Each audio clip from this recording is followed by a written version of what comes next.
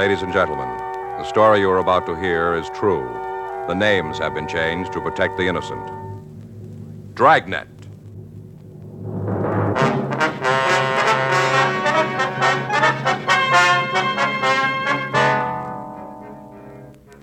You're a detective sergeant. You're assigned a juvenile detail. In the past 6 weeks, a junior high school has been broken into 3 times, and extensive damage has been done by vandals. Your job? Investigate.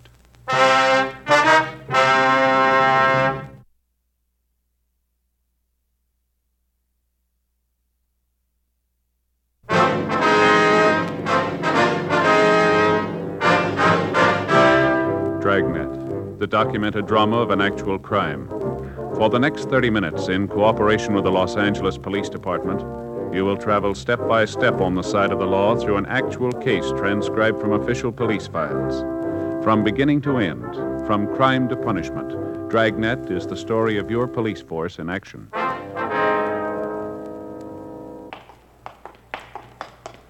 It was Monday, March 9th. It was cold in Los Angeles. We were working the day watch out of juvenile detail. My partner's Frank Smith. The boss is Captain Powers. My name's Friday.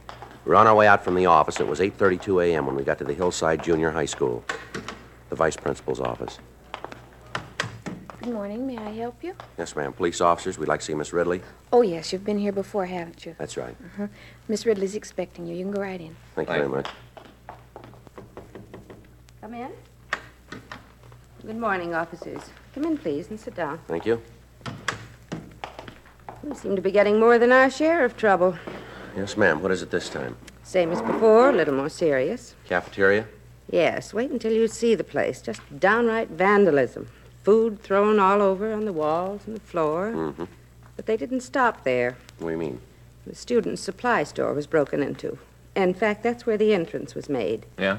Girl in charge says that a number of items are missing. What was taken? Things the students use in school. Notebooks, pencils, fountain pens. I see. There were a lot of transportation books taken, too. Those are the kind the kids use on the buses and streetcars, is that what you Yes, mean? that's right. Well, they have serial numbers, don't they? Yes, we keep a record of them in the office. You'll be able to give us a list of the numbers on the missing books? Oh, yes. All right, fine. What if we could take a look at that storeroom? Surely. It's right next to the office. I wasn't so sure the last time, but I am now. What do you mean? About who's responsible for this. You got an idea who might have done it? Well, I'm pretty sure it must be a student or a former student. Why do you say that, Miss Ridley? Well, there's the window they entered. Mm-hmm. Somebody must have known that this window opened into the storeroom. Yeah. Screen's torn here and the window's broken. You have somebody special in mind who might have done this? No, it wouldn't be fair to cast suspicion on any boy or girl without proof. Well, have you had trouble with any students since we were here last? Yes. What was wrong, ma'am? During study periods, a group of 5 boys were causing minor disturbances. Uh-huh. But it's all been straightened out. I had a talk with the leader of the group. Found out he wanted to take part in school athletics. His parents didn't want him to, afraid he might be injured. Mm-hmm. So I called them in for a conference. We talked, and they finally agreed to let the boy participate in school sports. Mm-hmm. That's all there was to it. Haven't had any trouble since. How about the other boys? They weren't really bad. Without a leader, they just settled down. I'm sure it wasn't any of them. Mm-hmm. I wonder if you could tell us if anything has been moved in here. No. This is just the way we found it. Mm-hmm. Wonder why they didn't mess this room up, too. I don't know. I've been teaching for 20 years, and I'm pretty sure of one thing. What's that, ma'am? Children do wrong, but not because they want to be tough or brave. Usually because they're afraid of something. Mm-hmm. Most of them are pretty frightened kids. They need help. Well, we'll buy that. The problem is, what happens to them if they don't get it? I'm afraid you know the answer to that one better than I do. They'll still be around Yes? as frightened adults.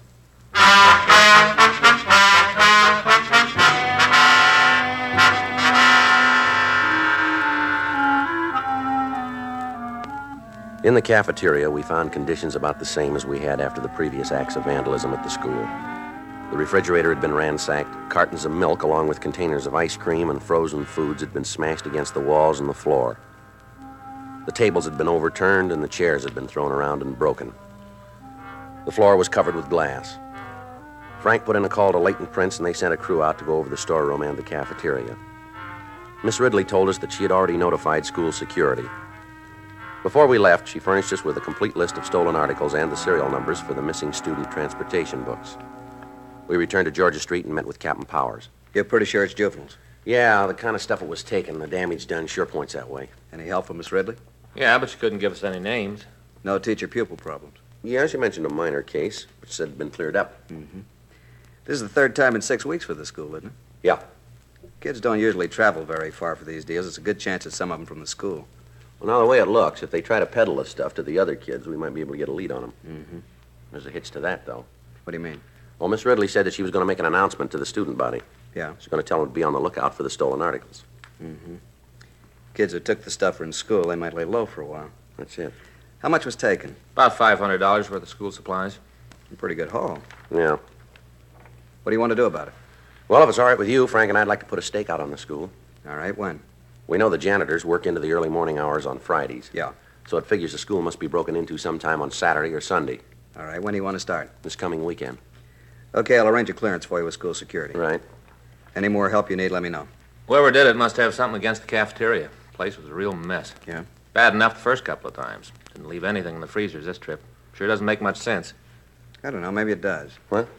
Each time they hit the cafeteria, right? Yeah, that's right. They didn't tear up the storeroom. We threw a few pencil boxes around, that's about all. Yes, but every time food has been destroyed. That's right. Well, we got a reason for doing it. Yeah? Somebody that can't resist the urge to eat all the time doesn't like being overweight. So without knowing why they do it, they destroy food. Mm-hmm. It could be a part of it anyway. It's only a theory, but it might hold water. Yeah, well, that's true, but we don't know if it's a gang we're after or just one person. Another thing, they've broken in 3 times. Might have been by different kids. Good questions, all of them. Yeah. That's why you get paid, to get the answers.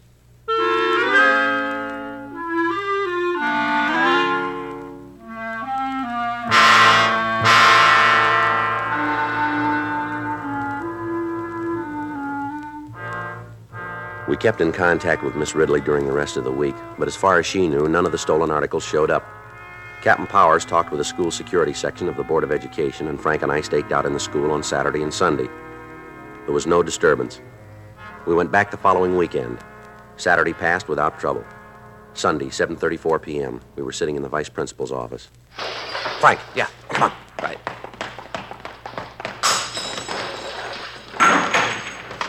All right, son, come on, party's over. What? Come on, tell out. Grab him, Frank. Let me go, let me go. All right, take it easy, boy. Now, take it easy. This isn't going to help. Just hold still.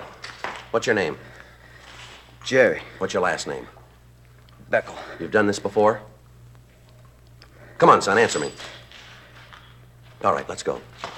You gonna put me in jail? We'll see.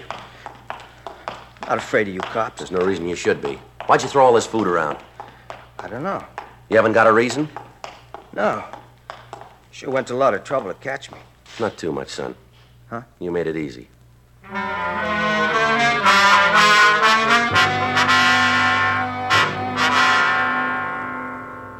Before leaving the school, Frank called school security and notified them of the broken window and the damage done by Jerry Beckel.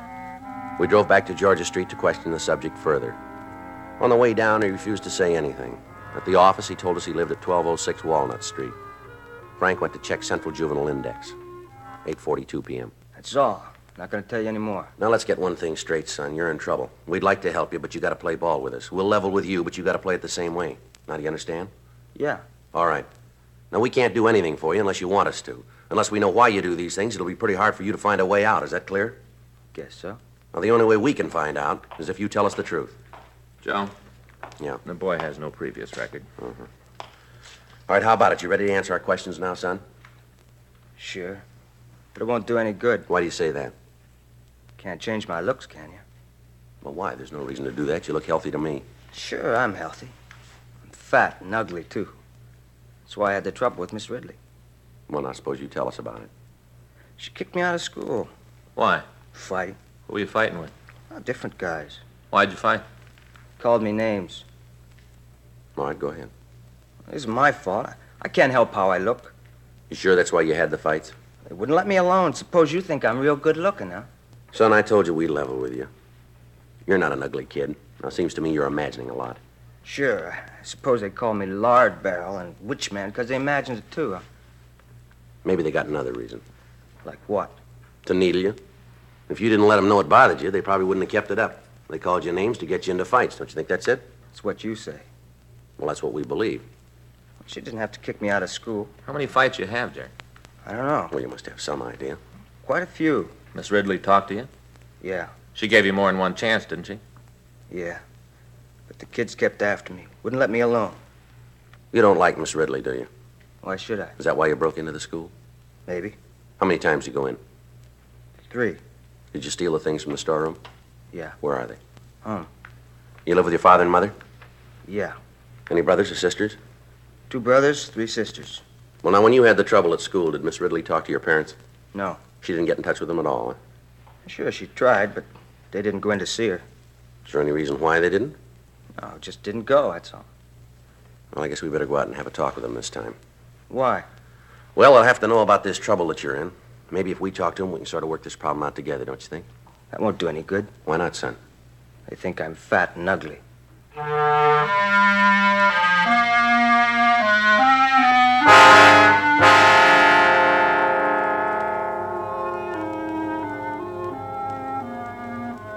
Jerry Beckel went on to say that he was now attending the Jansen School, one of 2 maintained in the city for juveniles who have difficulty making adjustments in normal school life.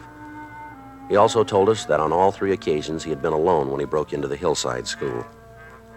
We drove out to his home. It was a small frame house badly in need of repair. We met his father, Henry Beckel.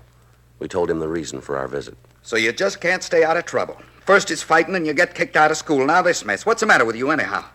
I don't know, Dad. Excuse me, Mr. Beckel, but this kind of talk isn't going to get us anywhere. Your son has a definite problem and he needs help. Sure, he's got a problem. He's no good. Never has been, never will be. You want to take the boy outside? Sure. Come on, son. Now, I suppose you're going to give me the answers. You sound like you think it's my fault he got into this trouble. Well, you might have helped keep him out of it. Sure, just follow him around all day and night, slap his wrist when he steps out of line. You were asked to go over to his school when he had trouble before. Why didn't you go? I didn't have the time. I got to worry about 5 other kids. They got to eat. Can't be taking time away from work just because one of them can't keep his nose clean. What about your wife? What do you mean? Well, couldn't she have gone over to the school? Why don't you ask her? She here now? Nope. She's gone out, probably at a movie. Says she has to have some fun, so she leaves me with the kids. Is there any reason why she couldn't go and talk with Miss Ridley about your son, Jerry? Yeah. She figured it was his own problem. Says he has to learn to fight his own battles. Well, that's fine when you know what you're fighting. Your boy doesn't. There's nothing the matter with him. That's where you're wrong. Your son has an inferiority complex about his looks. Oh, big deal. That's one of the things that's wrong with him. You trying to tell me he gets into trouble because of the way he feels about his looks? It's possible that's a good part of it. You gonna have to go to jail? I'm afraid he will.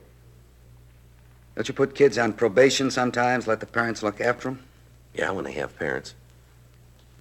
Well, couldn't you do that for Jerry? If you could show the authorities that you'd be responsible for him, it might work out. I could do that.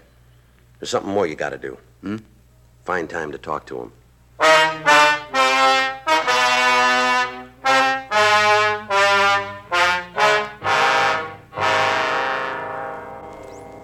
We took the subject, along with the recovered stolen property, back to Georgia Street.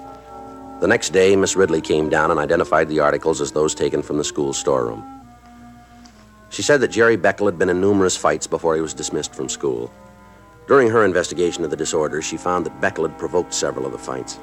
She went on to say that the subject had been a below-average student, showing little interest in academic work. A petition was filed in Beckel's behalf with the juvenile court. The petition was sustained, and he was placed on probation with the Los Angeles County Probation Department and allowed to remain in the custody of his parents. March 31st, 8:06 a.m. I just picked up the reports for yesterday. You want to check them over? Yeah, all right, thanks. I saw the skipper on the way in. Yeah? You remember that Austin boy? Car thief, wasn't he? Yeah. Violated his probation. Picked up again last night. Oh, that's too bad. What was that kid's name on the Hillside School case, that heavy-set boy? One that thought he was so ugly? Yeah, that's the one. Beckel or something, wasn't it? Yeah. What about him? Well, look here. The description on this report fits him. And listen to this. Victim states the subject said to her, "What are you smiling for, because I'm so ugly?" It might be. What's the charge? Pretty bad this time. Yeah. Attempted robbery and shooting.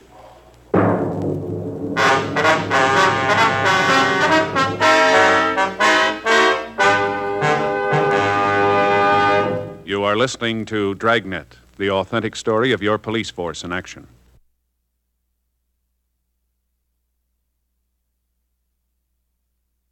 The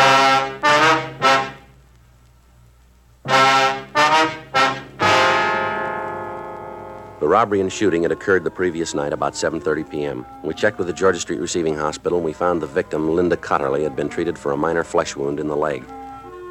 She'd been shot with a .22 caliber pistol. The hospital report showed that she'd been released and allowed to return home. We contacted the officers working the case and checked the reports that had been filed. We asked if we could talk to the victim.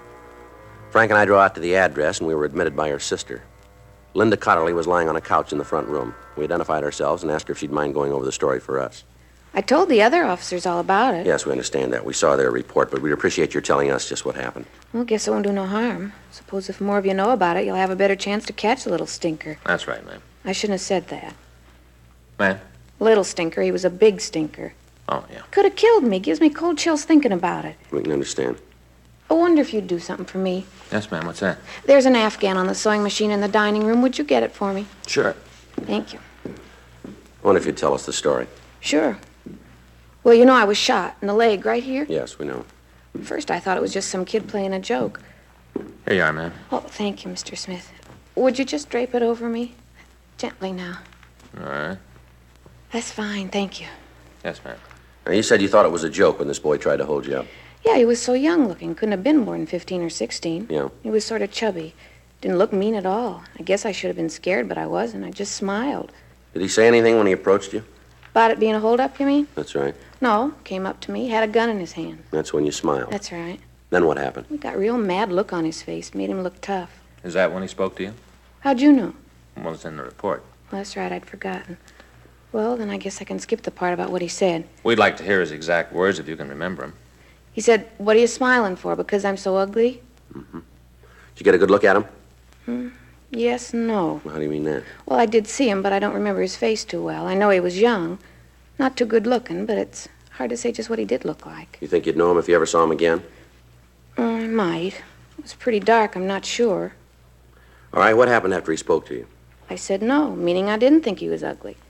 And they told me to give him my purse. That's when it happened. What was that, ma'am? Well, I got scared. I knew he wasn't fooling. I screamed and started running. Then I heard the noise, gunfire. All right, go ahead. Then I felt a sting on my leg when the bullet hit me. Kept on running, went past a vacant lot. Kept screaming, and then I saw a man across the street open his front door and look out. I ran up to him, told him I'd been shot, and he called the police. When you said this person was chubby, did you mean he was fat? Well, he was kind of big around the middle, and his face was sort of round-like. How about his hair? Was it dark? Yeah. Did you notice if it was straight or wavy? No. Tell me, you got an idea who this kid was? Well, we're not sure. Well, I know one thing. What's that? That kid should be taught a lesson. Yeah. Only one thing to do with them when they're that rotten. Slap them around a little and just forget about them. Well, that's the trouble here. That's what they did to this boy.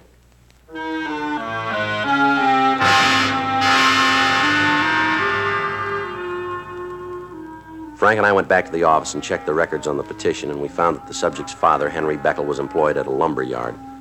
We drove down to the place and found him stacking lumber in the back lot. What's on your mind this time? How's Jerry been getting along? All right, I guess.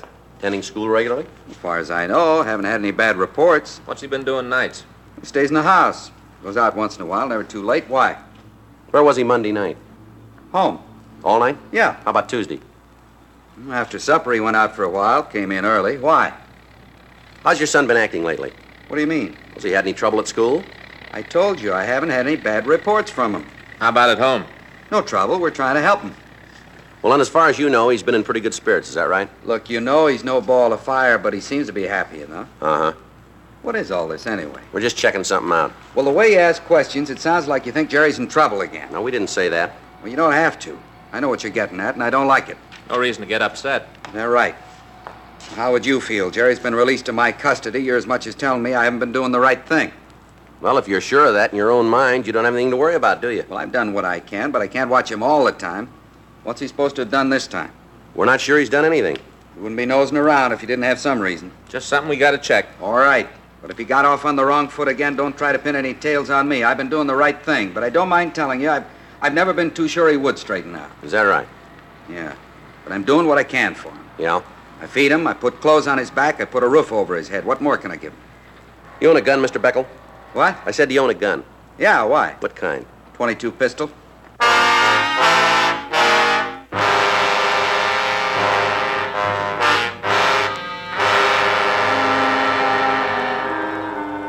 We drove over to the Jansen school and we talked to the principal. We explained our business, and he told us that Jerry Beckel hadn't been in school all day. We drove out to the boy's home. We met his mother. She said he wasn't there, but he'd probably be home about 5 o'clock. We went back to the car and waited. At 4:30 p.m., Henry Beckel returned from work. He drove into the yard, and we met him at the back door. So you're here again. That's right. Let's go in the house, Beckel. If you want it. Go ahead. You want to tell me what this is all about now? We'd like to talk to Jerry first. Well, if you want to see him, why didn't you go over to his school? We did. He wasn't there today. Kid's up to his old tricks again. Oh, they found you. This is my wife. We've met. What's the trouble? Jerry again. He wasn't in school today. Is that all? We should get out of the kitchen so I could fix supper. Yeah. You guys want to come on into the other room? All right. While we're waiting for your son, I wonder if you'd get that gun for us. I don't know why I should. You got no choice, fella. It's in the closet. You said that before. Now, where is it? Over there. Where? It's in that box, a small flat one. This one here? Yeah.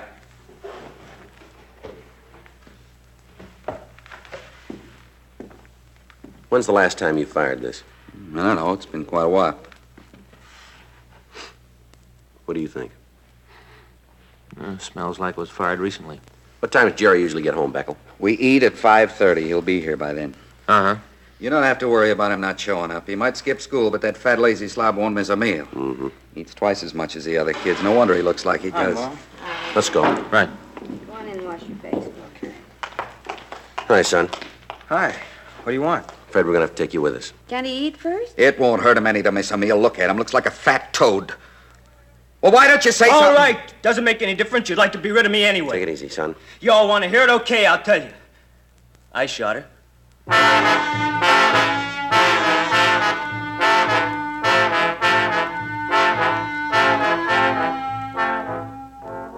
We took Jerry Beckel down to Georgia Street for further questioning. After the outbreak at his home, he quieted down and he refused to say anything more. We talked to him for an hour, and he finally admitted the whole story. All right, son, why'd you take the gun? To get some money, I guess. Well, now, was that the only way you could get it? I don't know. You could have gotten a job. I tried to. Yeah? Nobody wanted me. Well, how many people you asked for work? Just one place. And then you gave up. That was enough. I knew I wouldn't get a job. Did they tell you they wouldn't give you work? Didn't have to. I knew just the way they looked at me. Did you ever ask your father for money? Yeah, never gave me, and he just read me off. What'd he say to you? What he always does. I'm fat, lazy, not good for anything but put my feet under the table and eat. So you decided to get out and rob somebody, huh? Yeah, Why'd you shoot at the woman? I'm not sure. Well, she didn't do you any harm, did she? No. She made me mad, laughed at me, just like all the rest. She did, huh? Sure, because I'm fat. She say that? No, I could tell what she was thinking. We could, huh? People shouldn't laugh at somebody just because they're fat. Yeah. They got no right to do that. Maybe. But how much did you have? Huh? When you shot her.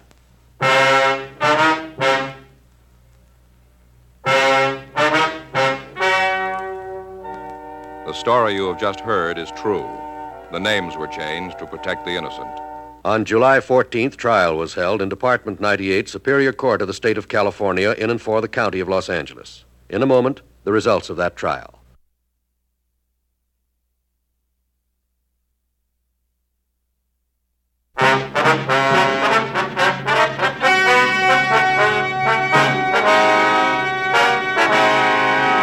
Jerome Howard Beckel was remanded to the juvenile authorities and placed in a foster home where he was assured of 24-hour supervision. One of the conditions of his probation was that he receive psychiatric aid by a doctor appointed by the court.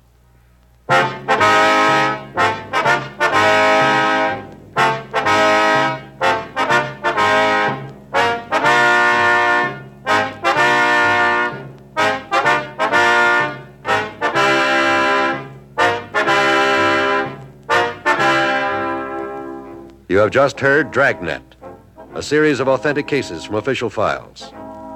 Technical advice comes from the Office of Chief of Police W.H. Parker, Los Angeles Police Department.